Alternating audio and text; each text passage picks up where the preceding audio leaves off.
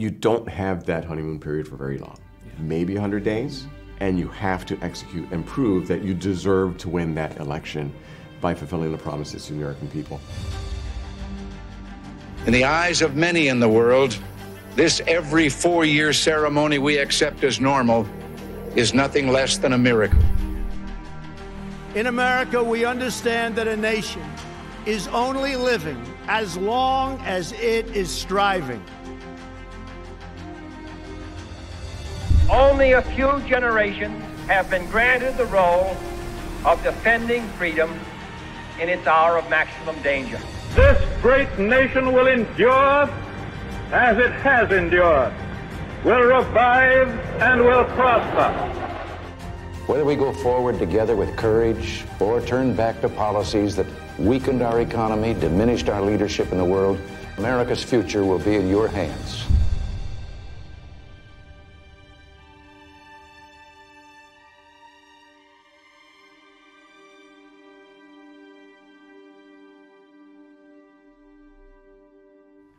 Welcome to our Project 2025 Transition Project and our training session today.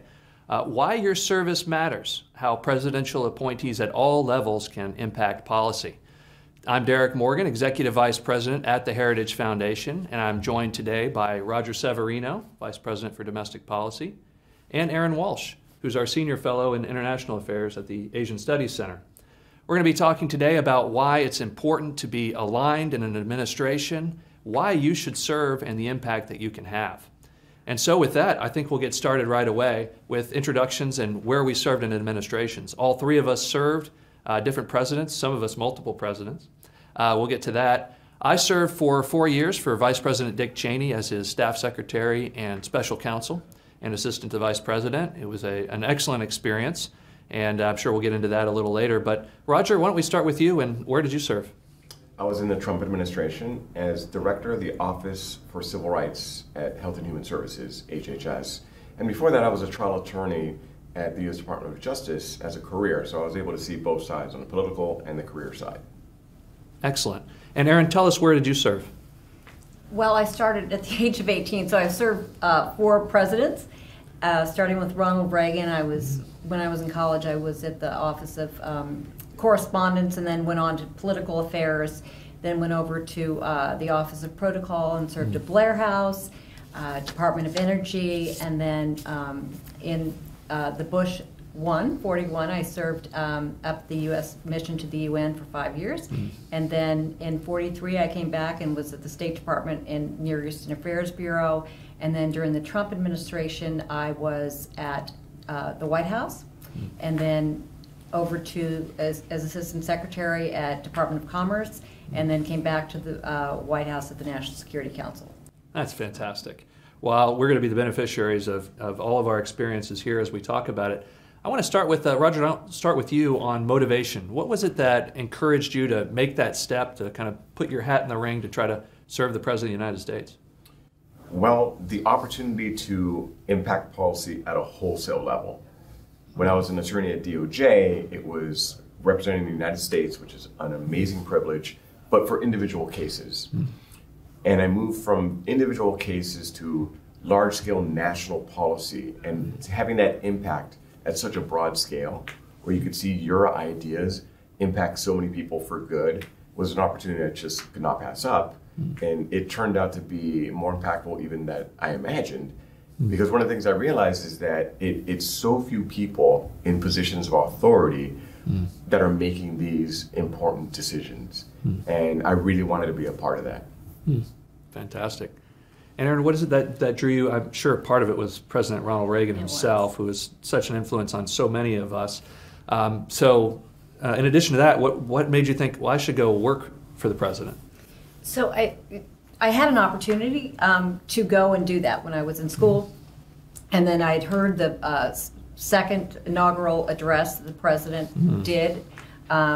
I was just bundled up with a few friends, and we went down to the mall and stood there and listened to the speech, and it was so inspiring. And so I got involved, just volunteer work, and then got a real job in the Library and Research Center, and it just, being part of that administration was just incredible. And you know, I mentioned to you earlier, just getting coffee or Xeroxing or doing anything you needed to do to be part of a team, because there's one leader, one principal, and that's the President of the United States, and everybody else is a support. And just to be part of that administration, and all the administrations, as a matter of fact, has been incredible. Yeah, that's great. So there's a mix of really a lot of admiration for the person who's running, and certainly support of their policy agenda. That all kind of comes into to the motivation. And Roger, you mentioned impact, and I wanted to drill down just a little bit on that. What kind of impact were you able to have, or should people expect to be able to have, maybe at multiple different levels? In my particular role, I was a regulator and enforcer of our civil rights laws, conscience and religious freedom laws, and health and privacy laws as well. That is unique. Not everybody has that role. However, most federal agencies do have a regulatory function. They issue regulations, and in many ways, unfortunately, that's how we are governed nowadays. Not so much through our laws, but through our regulations. And there's tremendous power if you work in a federal agency and you work in a regulatory role. There are other folks who work in an enforcement role, enforcing the laws, and there's others who work in actual distribution of federal benefits or federal programs or research and things like that. So there's all sorts of places for people to contribute, but I do think people should be quite aware of the impact of our regulations on daily life. Yeah, that's so important. And Aaron, so you start off very, very young, and you were talking about being willing to help in any way that you can. How does your expectation of the impact you're going to be able to have, how does that change with time and with experience? Sure. So my last role was at the National Security Council, and that's a very different role than obviously you start out with. And I came in and out of government, obviously, and I think the National Security Council is very much of a policy process. So it's different than being part of the agencies. It's really more, if you didn't have a National Security Council running this type of process, so the policies are made, I mean, the president drives the policy, but there's a whole system and process that's in place in order to follow that. And I think that that is something that level of discipline that people have to have is very important, and because what is presented by the National Security Council to the president is where he has his options and can make a decision. And so that's quite critical. It is, and you know, I think back on my own service, and you're never quite sure what your impact is, but on a day-to-day basis, one of the jobs I had was staff secretary, and so I had the job for Vice President Cheney that he actually did for President Ford, and I knew that within my scope of control was making sure that all the briefings that he got were completely factually correct and had all of the relevant information, perhaps multiple points of view fairly presented, and you know, you had the satisfaction of knowing that you've given the principal the very best information. Could I add two stories of impact? During COVID, so much of the federal government was, in the beginning, in almost a mode of panic. And being there during that moment, those who kept a level head made a tremendous difference. There were a couple instances where civil rights laws were being threatened, particularly with the question of rationing of medical care. There was the idea that we're going to run out of ventilators. What are we going to do? Who's going to choose to live or to die? Those questions. And again, it was a very scary time in our history.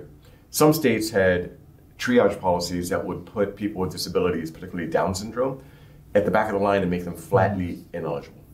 And the civil rights office that I led at the time became active on the issue, and through our enforcement powers convinced states to drop those discriminatory policies. Right? So that had real world impact at a very scary time. And another example was same thing during COVID. After the lockdowns, people were not going back to hospitals. Beds were trying to be reserved for the most sick, and people were not receiving medical care. There was a question as to whether they could use their iPhones or use Skype, etc., to get telehealth, because those devices were not HIPAA compliant. My office was the HIPAA regulator.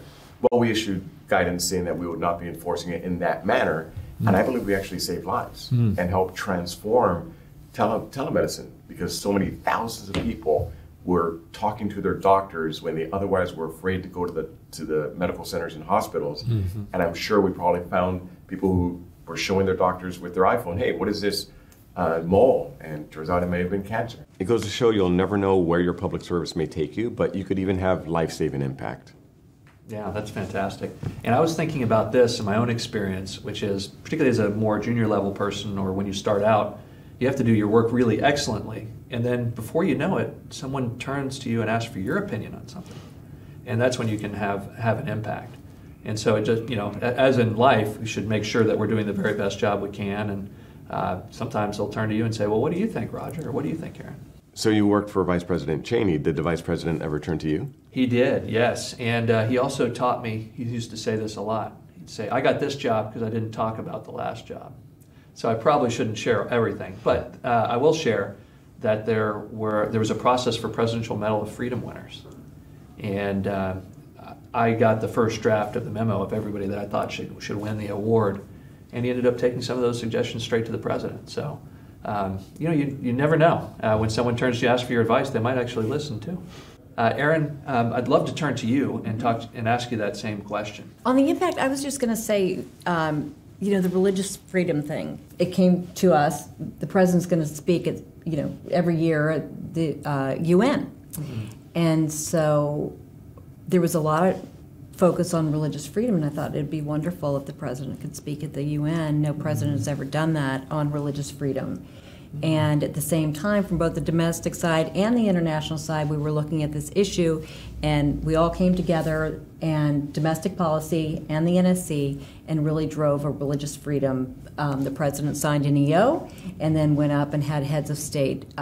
First time ever that a president has spoken on that issue, so it was really quite something very exciting. That's fantastic. And so much of what the president does is leadership, and that is a huge step in leadership.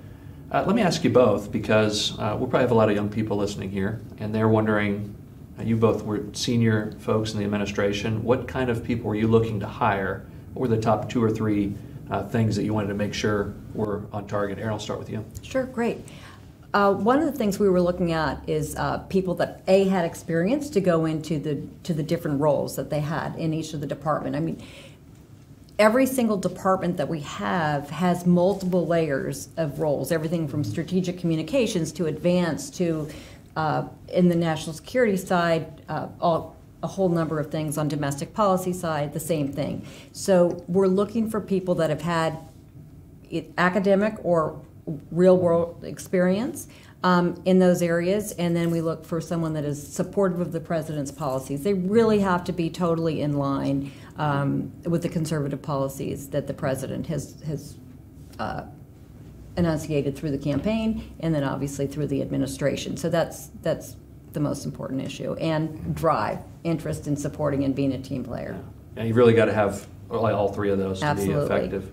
Roger, anything you'd add to that in terms of the folks that are listening to this, like how could I make myself more appealing to a mid or senior level person? You have to be willing to be flexible and willing to sacrifice. A lot of people who come to these positions when they're young, they're full of energy, full of ideas, and they have to combine that with a work ethic that's willing to take what comes, because these jobs are very fast-paced, they're very intense, but they are so incredibly rewarding. They are an adventure.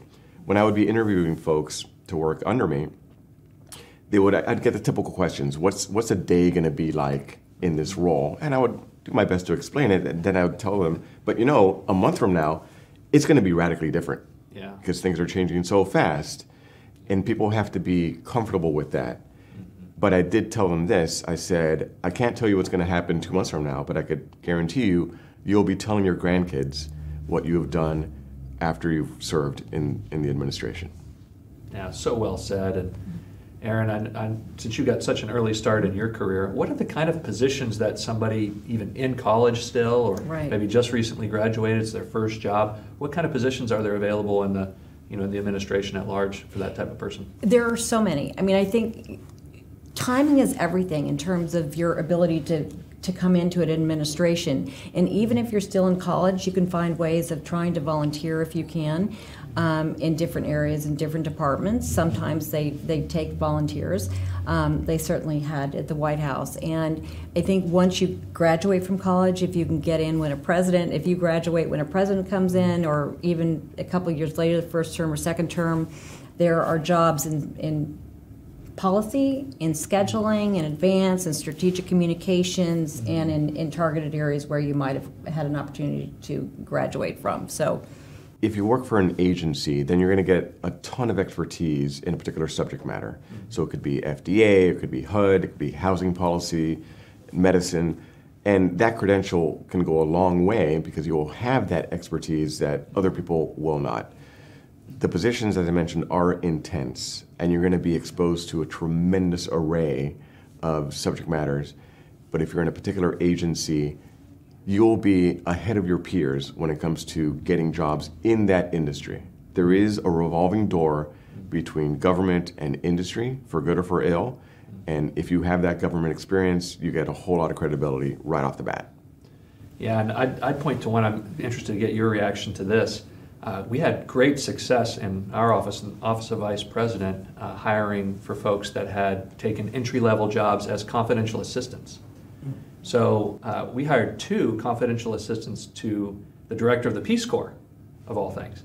And so because a confidential assistant is somebody that's got that dedication, that drive, normally they've got that commitment, that excitement, and they're having to make a lot of personal sacrifices, because particularly in that particular case, they're all over the world traveling, and that's the person that's right by the side of the director who's helping with everything from logistics to policy and everything else. That's a really good training ground, and it's also one where there's a premium on willing to sacrifice and having the kind of personality that would keep things in confidence and so forth. That's a really good training ground, and then you can go from there. You've shown that you're loyal and that you work hard and that you think on your feet and you can deal with a principal and all the people they're dealing with.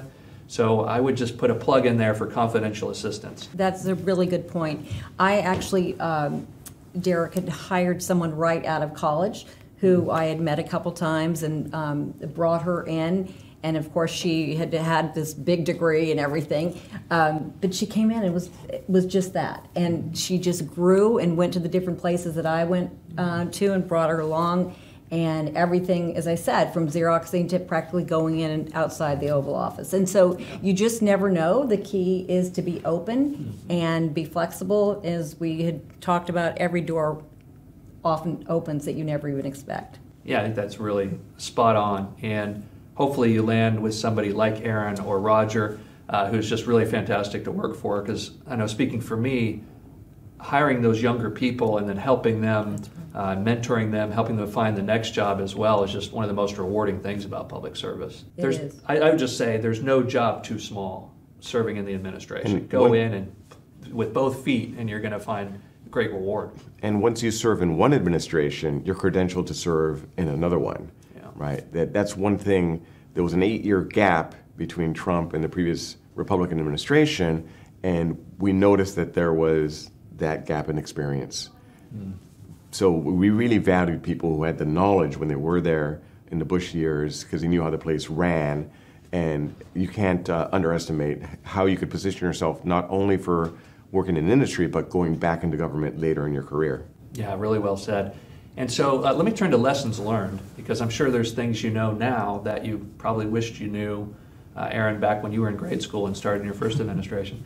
Or maybe in between your jobs, like going to the NSC, that's a new thing. Like, were there things that you learned there? I'm sure there were. But maybe 1 or 2 lessons learned, I'll start with you, Aaron, of things you wish you knew before you started. I think really what I learned is, as Roger said, you don't know how flexible that you actually have to be. Yeah. Even though you might say, oh, I can be here 18 hours a day, and oftentimes you are or more. Just the pivoting from issue to issue, it's like going from lily pad to lily pad, and you've just got to be on it. So if you can have anything thrown at you, and I think that the flexibility is something that's really important. And also energy and optimism, because some days things just fall apart at the seams and you think it's your fault, or you think the thing is always keep thinking that you're just rowing the boat with everybody else. And I think optimism is key, and that goes back to leadership and leadership in every group. You don't have to be sitting at the White House to feel like you're making an impact, because you're making an impact every place you are. You're part of an administration and part of a conservative movement. Yeah, that's really great. And your lily pad analogy is a really good one. And another thing I think that is good going in is to really build that network of people that have a broad array of experience and knowledge that you can call on when you're there. It's like, I've been presented with this issue, out of my comfort zone, but I bet I know 2 or 3 people I can call. Probably a lot of them work here at Heritage, wink, wink, or one of our 45 partner organizations. That's right. And so building that network before you go in is also critical. And you do all along. As Roger mentioned, coming in and going out, like I personally have, and many people have. The people that I met at the beginning in the first administration, the second, the third, and the fourth, those are all people that you're going to know, even if you come from across the United States, which we really hope so many people do. Yes. It's not just a Washington inside the Beltway game. That's not what we're looking for. The next administration really wants people from across the United States. So even if you come for a couple of years and serve, or in the second part of an administration, everybody's welcome, and I think that's the things that you're bringing from the States is critical. And the network is so important. So you have to be part of the conservative movement as a known quantity to a decision maker who will be able to hire you. And that's why this project is so important. We're trying to connect as many people to give them the tools so that they will be part of that network. So when the time comes, we will know that person is a known quantity, they're good, they're eager, they're qualified, let's bring them in to serve. Because one of the things you realize once you're in the administration is that time is your most precious commodity. You never have enough of it. You know you have 4 years or 8 years at best, which may sound like a lot, but we had 4 years, and we were counting the days, and towards the end it was so many things we thought, wow, if we only had more time. And that's one of the lessons is when you go in, prepare to work as fast as possible because the country's at stake and you only have a set amount of time. So use every day wisely, and once you're there, be willing to adapt to the circumstances. If I could walk through the policy process. Yeah, so that'd be great. From idea to reality. I also served on transition, where many of it was all on a table. The world was an open vista, and it was exciting. Then once we got the ideas in the form of executive orders, the president sets the agenda, and public servants are there to execute the president's agenda, particularly political appointees. OMB and the White House Domestic Policy Council have an outsized role in coordinating and making sure the president's initiatives are advanced and the agencies implement, and there's a feedback. The agencies give their ideas back to the Domestic Policy Council, in my circumstance, and OMB.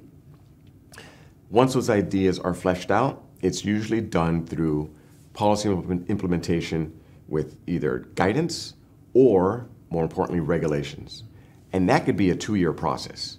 Drafting the regulations, getting the public comments in, responding to the public comments, making sure they're legally sufficient and adequate, and then you litigate them.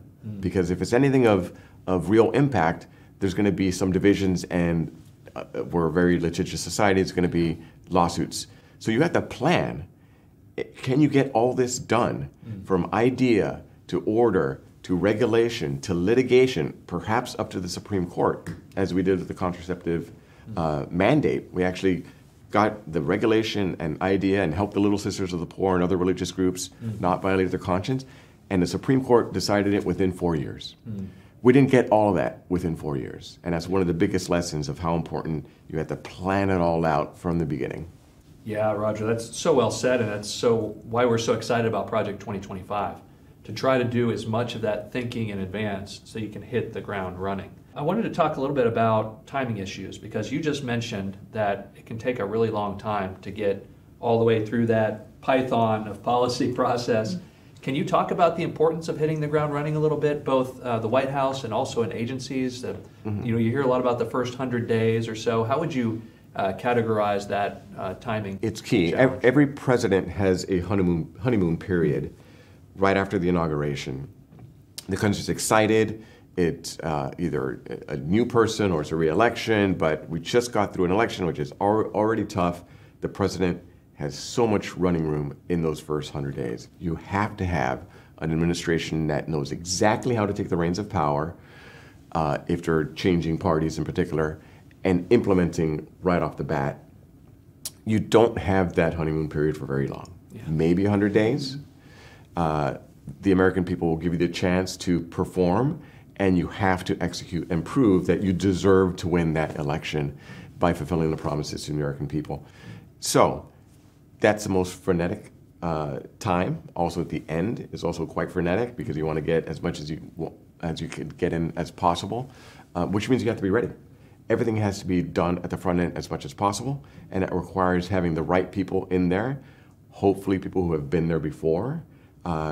In my experience, it was a learning curve, and that took time, right? And again, we had an 8-year gap before we switched parties in the White House, and it took some time to get up to speed on some things, but we were able to work hard and get it done.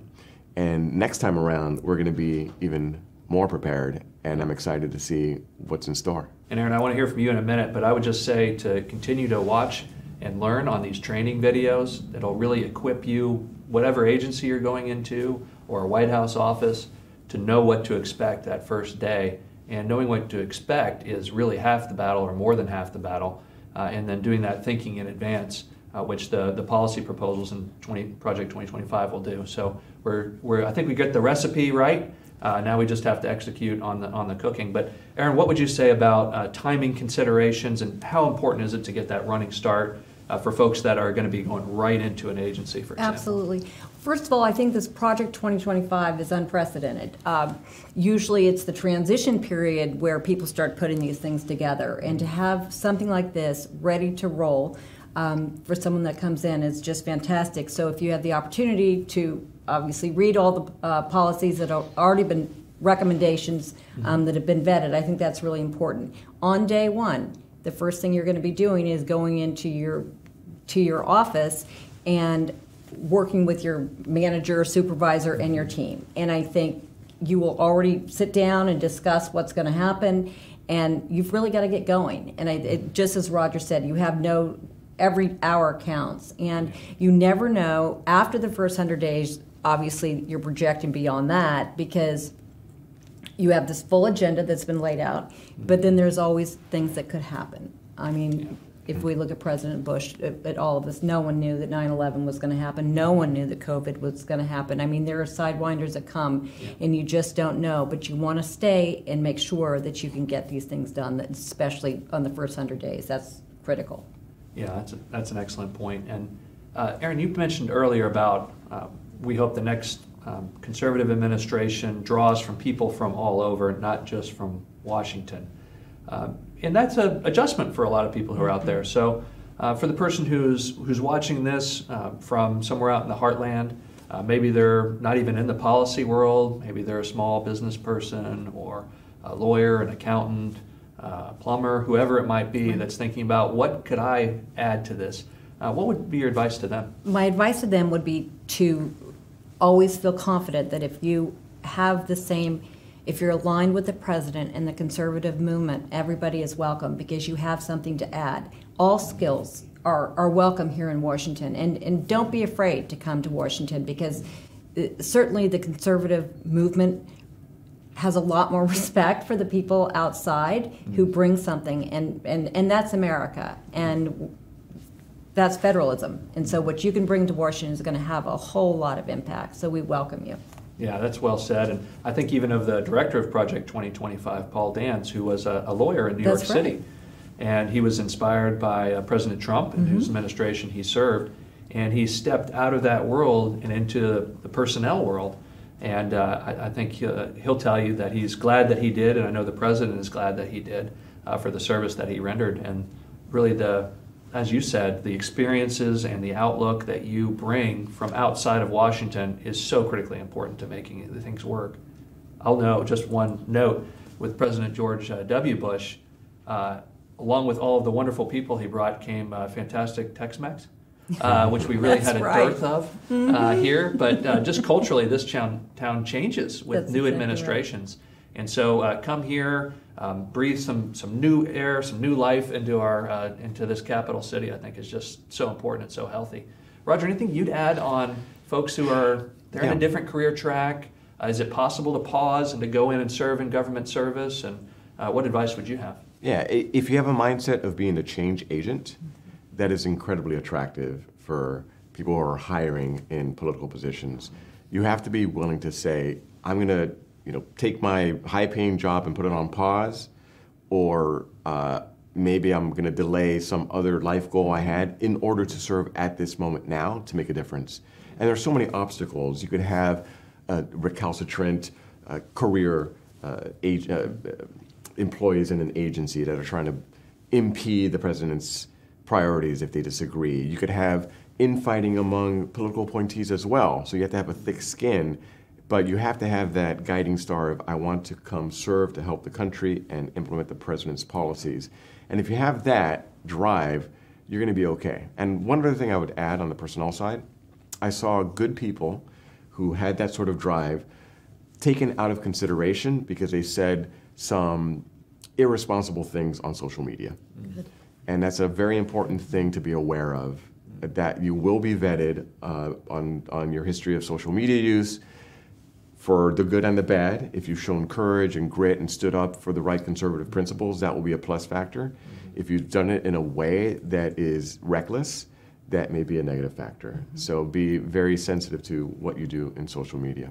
That's a really good tip. And I'd say, too, that President Reagan had a sign on his desk that really everybody should have when they're serving in administration, which is there is no limit to what you can accomplish if you don't care who gets the credit. And I think that's so true, that when you're having success, spreading around the accolades is really, really important. And just remember, it's not about you, it's about the president and the country ultimately. And I think that's one of the things I think we should end on is you both are now here full-time at the Heritage Foundation. Your work is to try to help save this country. Our president likes to remind all of us that there really is kind of a narrow window here we have to turn things around. So can you speak, maybe Roger, I'll start with you, can you speak to the urgency of this moment and why, even if it's hard for people to understand how this might fit in their career, why it's just so important that people do step forward and serve at this time? In short, the country is at stake. The winds of cultural change have been going in the progressive liberal side for decades, and the only way to stop it is getting back the reins of power at the federal government. The liberal behemoth has used the federal government to pursue its aims with a vengeance, and that's where the main fight is. And we need folks of great, solid conservative principles, of integrity, to step up and serve to take the country back. Yeah, well said. Aaron, anything you'd add to that? Just on the international side, I think it's from a national security side, we've never had a greater threat than we do now, which is China, and I think that we need to recognize that. I had an opportunity to live there with the last firm that I was with, and I think it's very clear ideologically what our differences are, and it just integrates. It's not foreign policy versus domestic policy. It's all one now, and I think that we need to see what's happened here in the United States, and as Roger said, move forward on a conservative track, because it's very clear what the next steps have to be.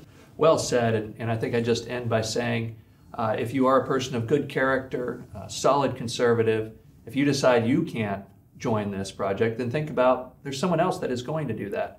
We'd rather it be you. Thank you for watching this session. We hope you'll watch all the sessions to be as prepared as possible if the American people do give us a conservative president. Thanks very much for listening.